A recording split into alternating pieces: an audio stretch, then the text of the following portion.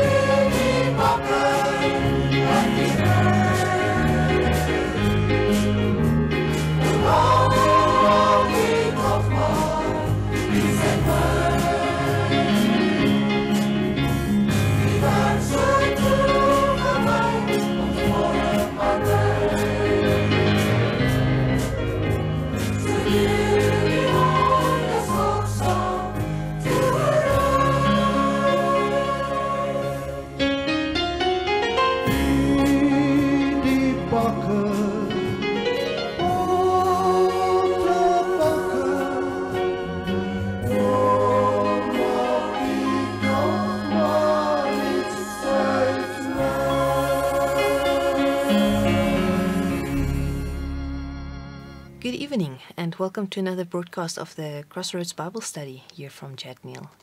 We are so glad that you tuned in with us tonight, and we hope and pray that you will enjoy it with us as we discover truths and treasures from God's Word.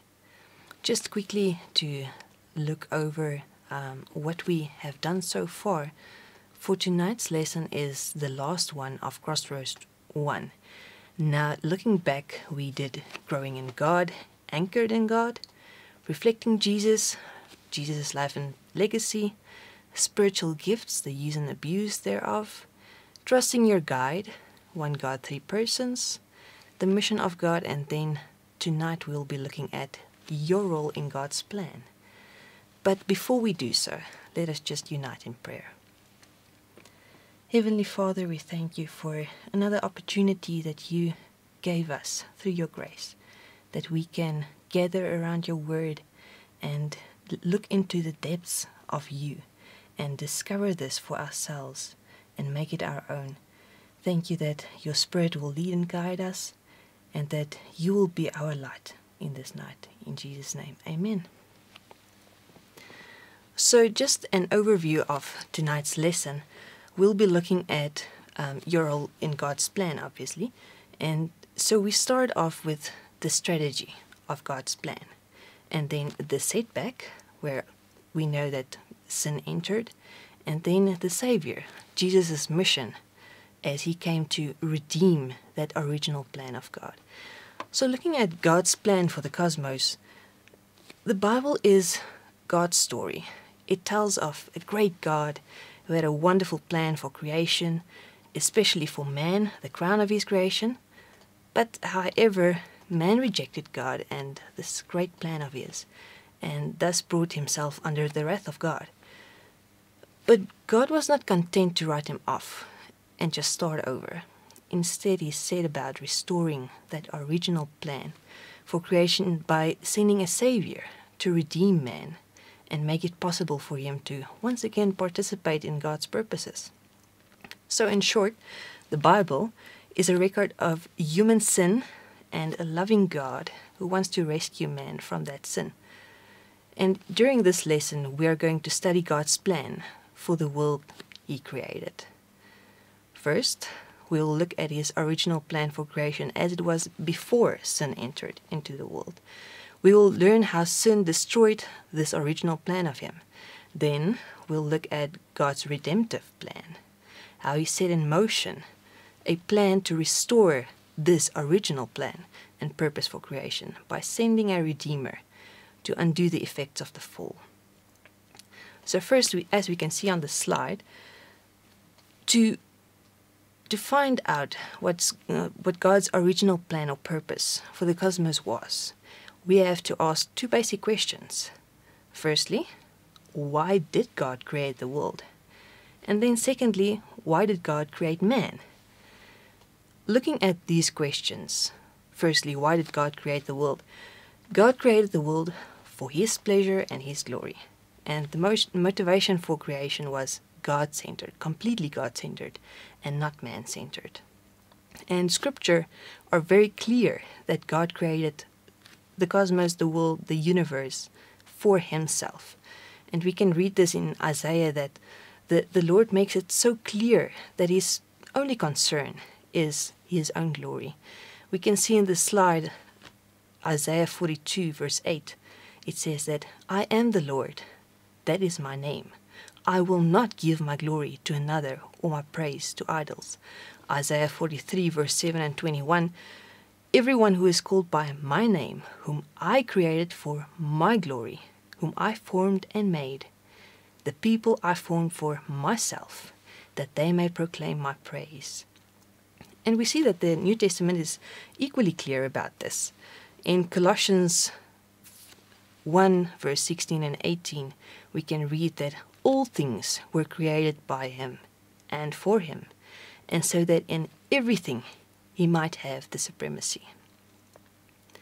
So looking at the strategy of creation, God's purpose for the world, firstly we see from these scriptures that God created the world for himself. Secondly, God created it for his glory. And then thirdly, God created it for his pleasure. Now we answered the question about why God created the world. Now looking at the second question, why did God create man? So God's purpose for man, as we can read in the slides, firstly was a relationship. God created man to enjoy him in love. And then secondly, rulership. God created man to exalt him in the labor that he does on earth. Let us just stand still here for a moment. If we look at the cosmos, the created universe, wonders of nature, it is easy to admit that we worship a great God. But we tend to forget that God is also the God of details, the most intricate details. He who created the cosmos and is found in the whole universe is also found in the smallest atom. And then looking at the crown of his creation, mankind. The Bible uses many examples of Moses, John, the old prophets, where God appeared to man, but he only did so partially. If God would appear to man in his full splendor and glory, our whole being would just disintegrate or disappear instantly. As we see in Revelation, where John turned around and he fell at his feet as though dead when he saw Jesus. We see that when Moses, his face was shining as he was coming from the mountain when he received the stone tablets. And this is exactly why God had to appear as the Son of Man to the world. We tend to forget that God lovingly created man with so much complexity. We are all unique. Psalms 139 states this clearly, where it says that we are fearfully and wonderfully made. Just think of our eyes, our eyesight, the retina letting in light reflecting our vision, and each of that is unique in every person. Even our fingerprints. We know that in the secular world this is also a form of identification, this uniqueness in every person. But a third factor, more known in the last decades, is the composition of our microbiome found in the gut. People share about 99.9% of DNA, and this is exactly what separates us as a species.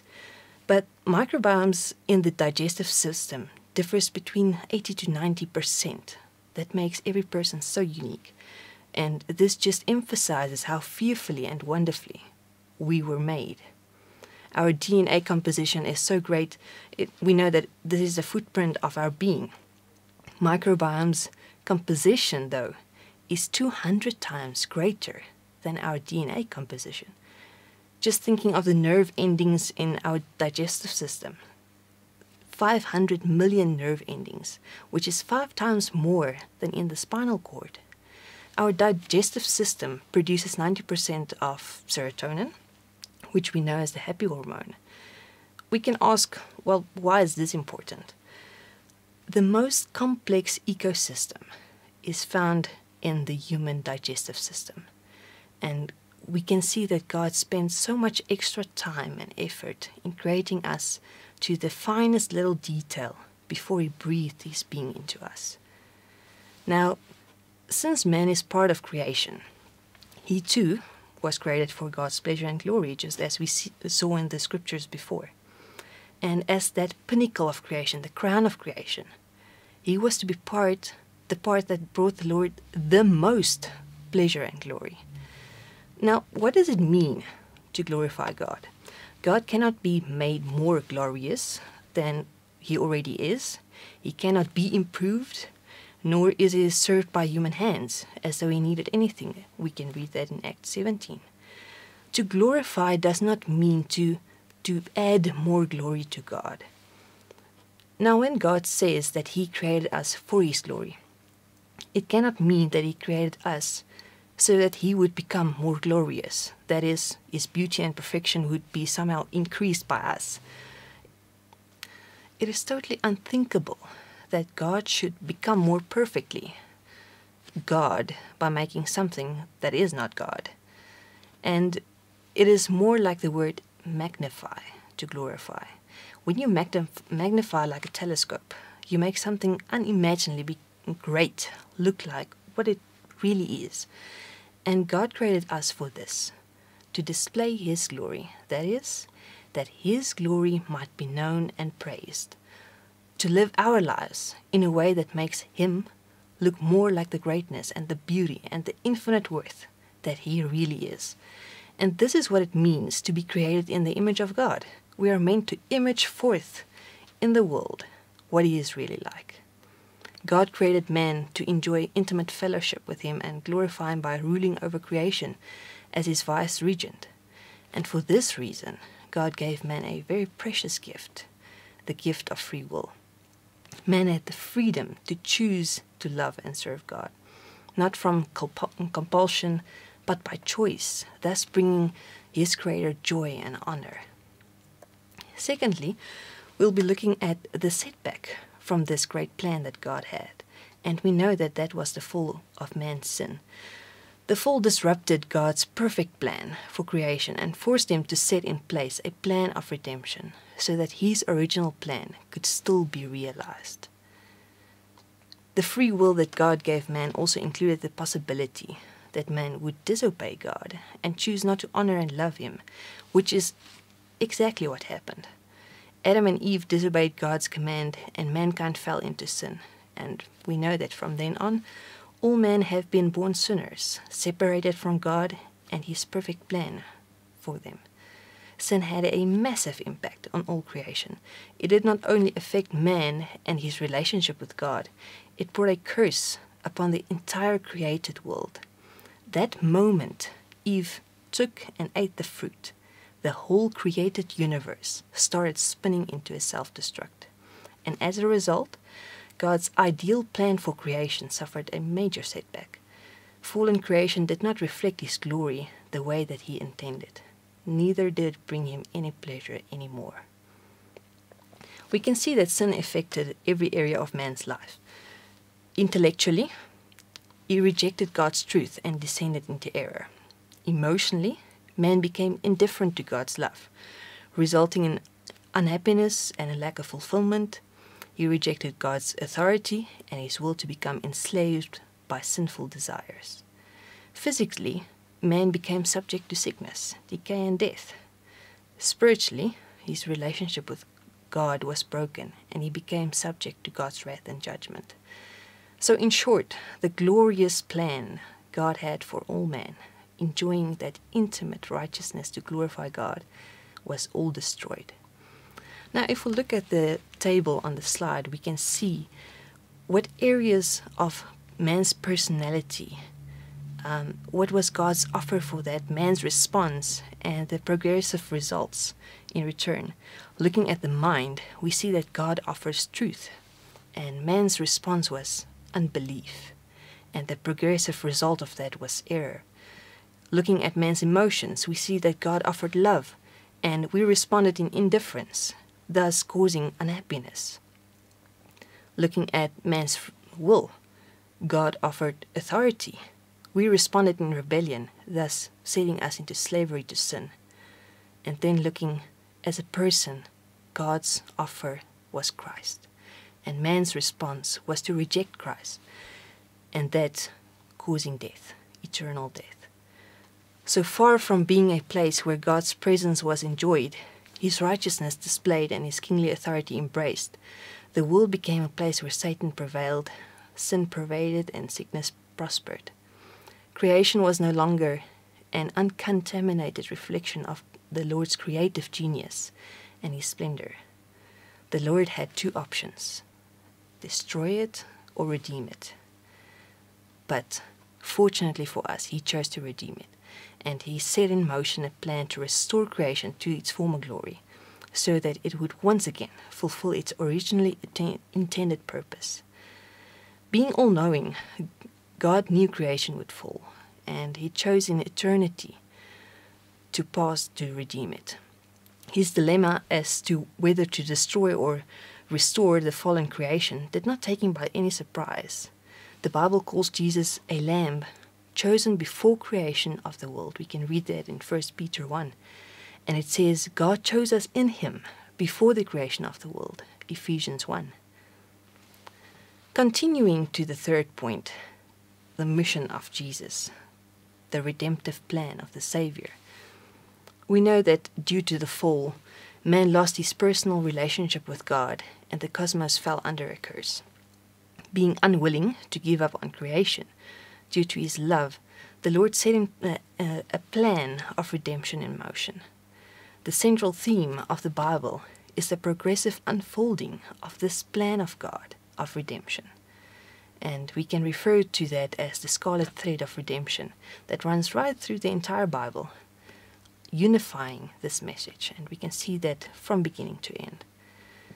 Now, looking at the word redemption, it pictures buying back something that was lost by paying a ransom price, so as to restore it to its rightful place and its original purpose.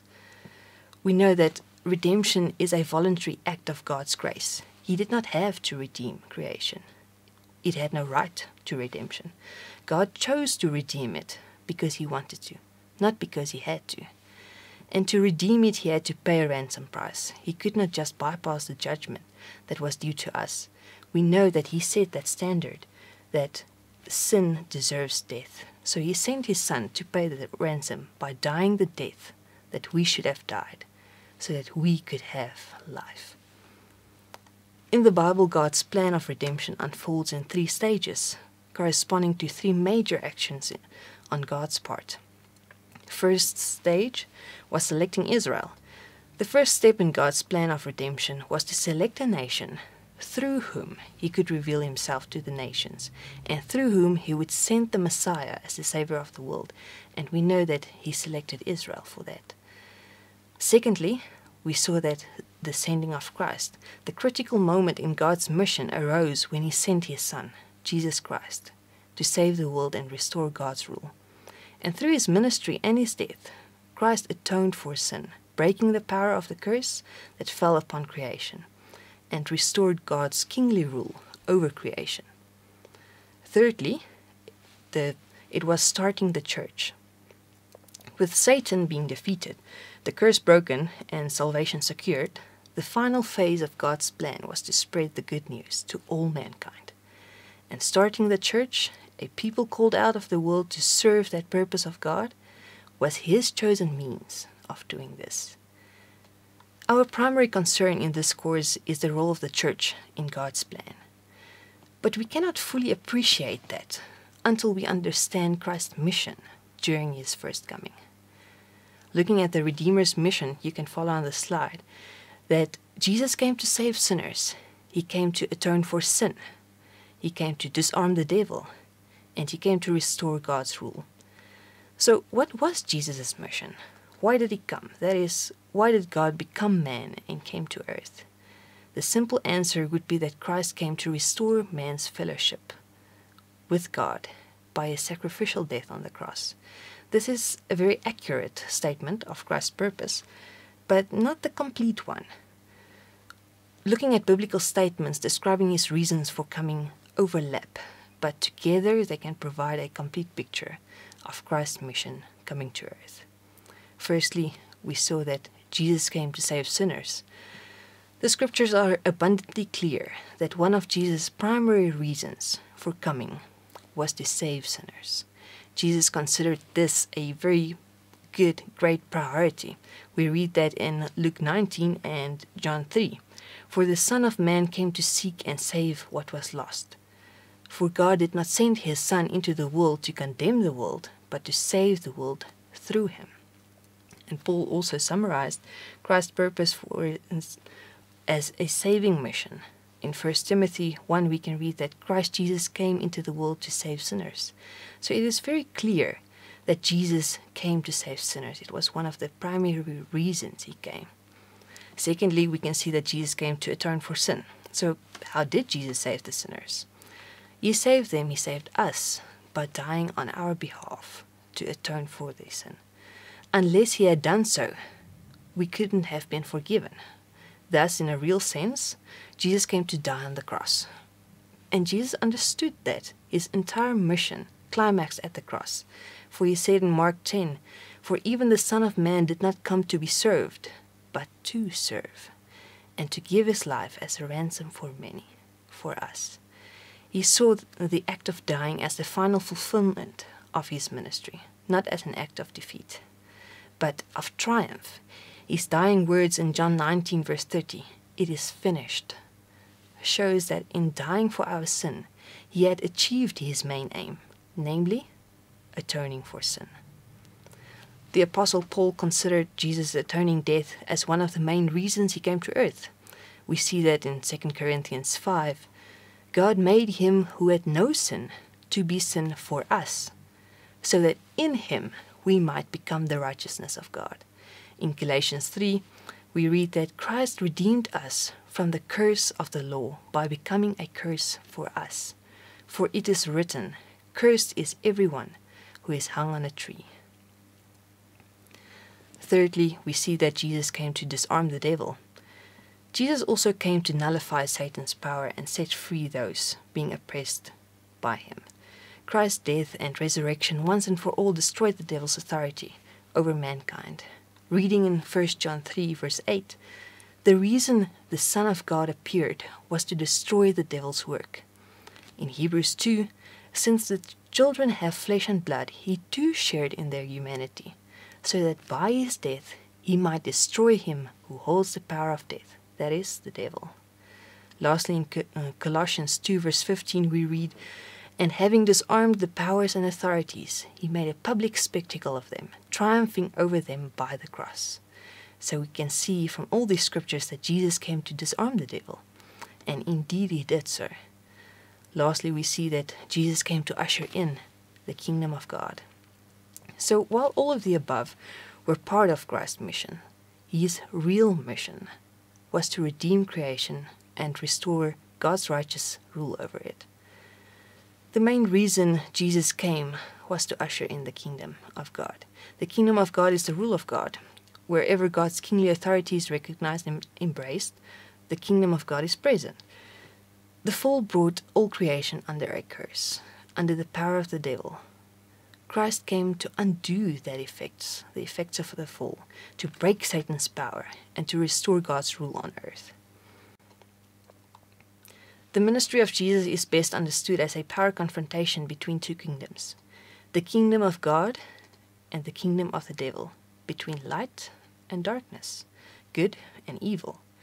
Jesus' message and ministry show that his mission was to restore God's rule over all creation. We live in a period between two kingdoms. The kingdom of God has come, but the kingdom of darkness remains. And this is an age of conflict. The kingdom of God was at the heart of Jesus' message. His essential message was simply this: the kingdom of God is near. Repent and believe the good news. The rule of God was also at the heart of his ministry. He devoted himself to three main tasks: preaching the gospel, healing the sick, and casting out demons. And by doing these things, he was demonstrating the powerful arrival of this kingdom of God as it overpowered the kingdom of darkness. Jesus viewed his ministry as destroying the power of Satan's kingdom and ushering in the kingdom of God. We read in Matthew 4, verse 23 and 24, Jesus went throughout Galilee, teaching in their synagogues, preaching the good news of the kingdom, and healing every disease and sickness among the people. News about him spread all over Syria, and people brought to him all who were ill with various diseases, those suffering severe pain, the demon-possessed, those having seizures, and the paralyzed, and he healed them. We read that when John the Baptist asked if Jesus was the Messiah, he did not answer with a simple yes or no. Instead, he told his disciples to report to John what was happening. He knew that John would recognize that through his ministry, the kingdom of God had arrived in power. We read in Matthew 11, Jesus replied, "Go back and report to John what you hear and see. The blind receive sight, the lame walk. Those who have leprosy are cured, the deaf hear, the dead are raised, and the good news is preached to the poor."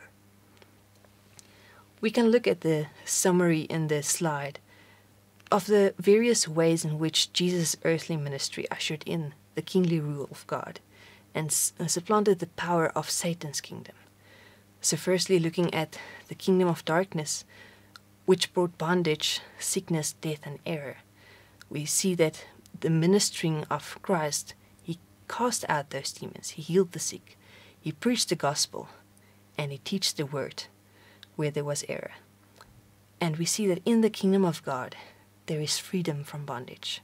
There is wholeness in place of sickness. There is life for death and truth in error. In summary then, Jesus came to restore God's kingly rule over all creation.